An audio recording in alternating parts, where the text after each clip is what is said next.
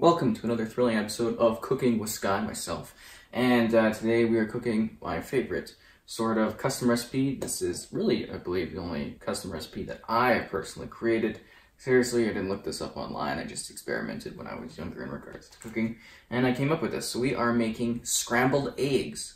Very easy to make, very quick, fast, very filling, lots of protein, and just overall very excellent sort of meal. So laid out in front of me are kind of what we need. You need a pan. I have to grab the spatula in a sec. And of course, eggs.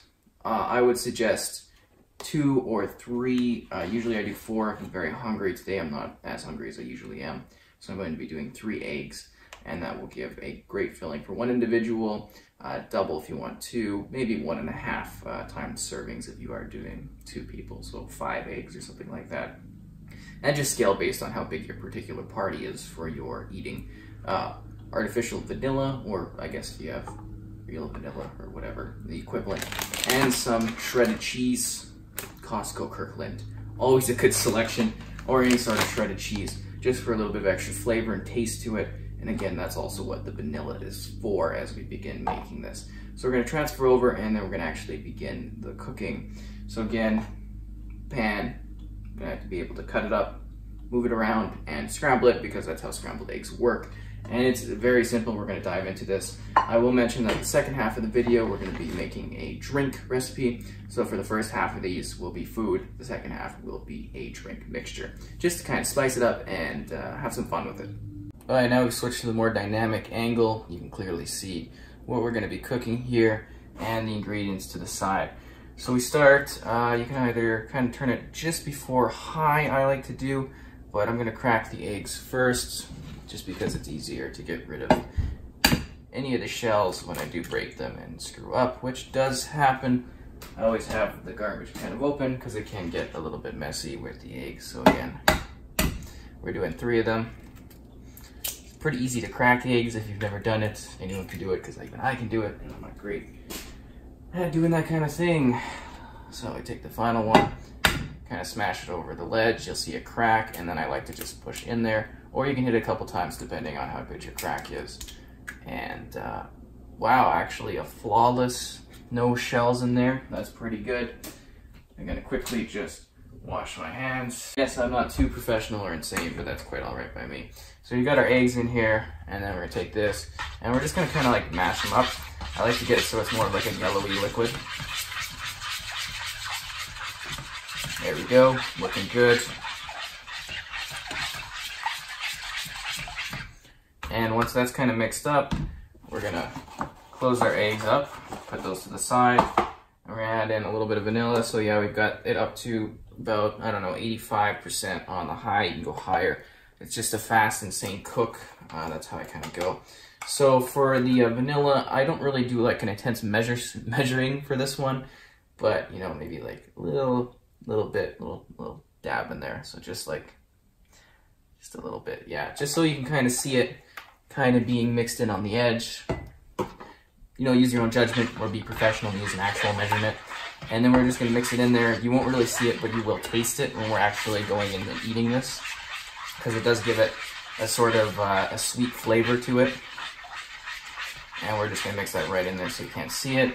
At this point, it's still kind of heating up. Usually I have it cooking while I'm cracking the eggs, but I wanna be safe and professional when we're doing this. We're gonna start seeing that it's gonna start sticking to the bottom of the pan. It's gonna do that in a sec, but now we're gonna add the cheese. So the cheese is just like another layer of like texturing and everything. I use the pre-sprinkled. I guess you could cut it up yourself or whatever. And we're just gonna put it in there. Really, you put as much cheese as you want, but I like to visibly be able to see that there's cheese on every side of this. It all gets mixed together anyways, but I like to have that cheesy element to the actual eggs. And this is gonna actually taste really good. I've had nothing but positive feedback in regards to this particular dish that we are creating today. And yes, it's gonna start heating up. It's starting to get that kind of thing going where it's sticking to the bottom. I think that's the right term for that. And this is when things start heating up mostly. Now we're just gonna keep mixing it around, kind of getting the gobs so that they're not stuck there. Make sure it is over the actual heating element. At this point, I'm just gonna leave it for a sec. And I'm gonna put things away because that gives it a second to kind of heat up. Again, going back to it, seeing that it is getting that stick going here, and this is how we're gonna scramble them. And I mean, everybody kind of scrambles eggs, I guess, a little bit differently. I like to just kind of mash it and get the gobs going into smaller pieces because I find that better for eating afterwards. But we'll see how it goes here.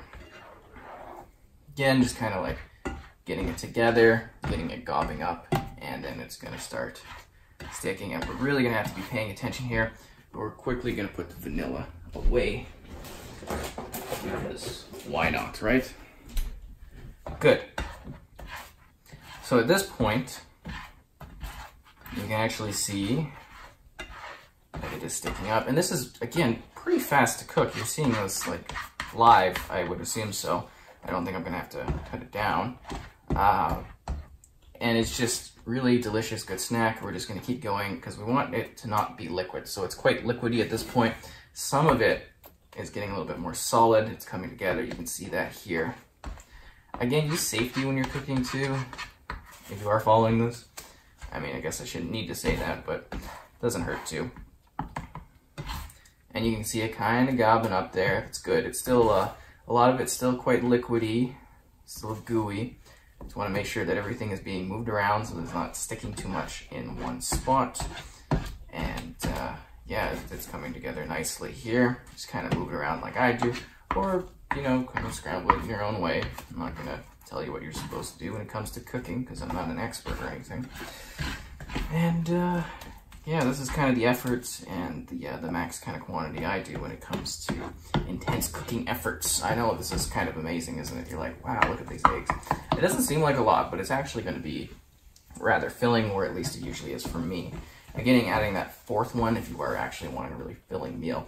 I'm probably going to eat dinner not too long after this, so this is going to be a high calorie day for me, for sure. So again, kind of mixing it up, we're just going to let it sit for a second here, just so it kind of gets that sizzling in at the bottom, so it starts cooking. Again, I just move it around a lot because that's the style I go for. And then we're going to kind of flip it and then mash it up again, seeing how it actually is starting to cook. So it's going to have like a yellow kind of look to it. You can cook it as long as you want. I don't know how well done you like your eggs, kind of squishing it. Ideally, we don't want any of the liquid on the inside of it. We don't want it to be gooey, but we don't want it to be too cooked at the same time because then you're losing a lot of the flavoring, at least in my opinion on this one. At this point, I'm just going to rest it for a second, and I'm going to get out a plate because I'm going to be eating this. There we go. I'd actually consider it, in my opinion, done at this point. This is how I eat it. And yeah, that's basically the scrambled eggs. Take it off. Take the mix, push it down into the plate safely, remembering that the heating element is to your right. And that's going to be a lot of stuff to scrape after. I mean, obviously, some of you more professional people will put something in the pan afterwards. And there we go. So that's scrambled eggs. So we're taking a closer look at the scrambled eggs. This is kind of what we made out of 3 eggs with our sort of recipe here. You can obviously crisp it a bit further. Add ketchup if you'd like for extra flavoring. I actually find these are good to eat by themselves without any ketchup, at least in my opinion. And I think it looks pretty good. So here we go. Jumping down, grabbing a bit of it. Kind of see it up close so you can see the sense of what the food looks like. Delicious. Seriously, it tastes fantastic. I love it. It's one of my favorite things to cook because I made it, and it actually tastes really good. And again, nothing but positive results from friends and everyone I've cooked it for. This is the after dark portion of our cooking / drink video type setup. I had originally wanted to make an absolute stress, but somehow we are out of cranberries because I have no idea who drinks that. So we're going for an easier drink, very lazy, very simple to make. This is the Lounging Lizard. You need good old Coca-Cola. Well, I mean, you could do Pepsi, but yeah, I don't know. I guess if that's your thing. Rum, you can put, I think it's just spiced rum in this is fine. So we're using the Kraken because I like it. And you need amaretto, which we are using. Disoreno. Yeah, so that's interesting. Yeah, and then we're gonna have a mixer thing. I don't actually believe you need to use the cool fancy mixer thing to make this, but I mean, that is entirely up to you. And a glass to put it in. So we're gonna start with the kind of interior thing here. We're gonna throw some ice in that.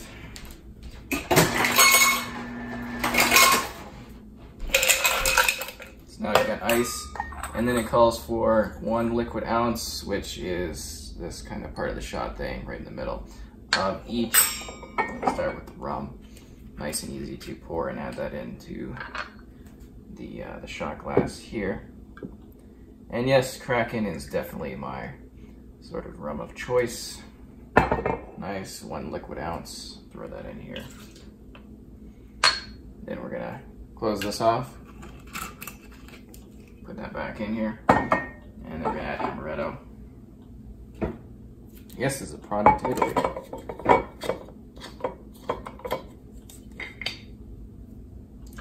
Another liquid ounce. As you can see, throw it in there. Nice and easy. Close this one off. Again, it's just good not to have everything spilling around, if you know what I mean. And we're going to close off the top here. Making sure it is secure, so you don't want stuff coming flying out. And the top two.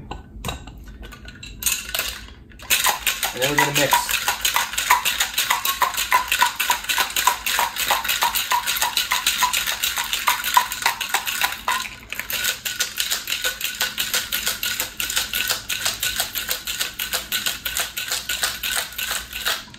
Mix for as long as you want, it's pretty good. Then we're going to take off the top, strain it out into the glass.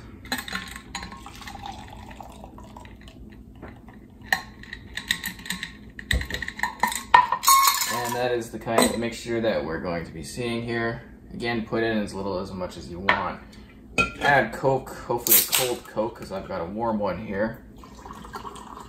And yeah, drink responsibly. Well, make sure the fuzz and everything's gone. Usually we use higher glasses because it can be very concentrated. So just for the purpose of this one that I am making it a very hardcore, intense sort of drink. Again, mix safely with you know, as much mix as you need, adding the Coke in afterwards. And it's a lounging sort of lizard. You can add a straw too. I've got straws here, so I'm gonna go ahead and do that.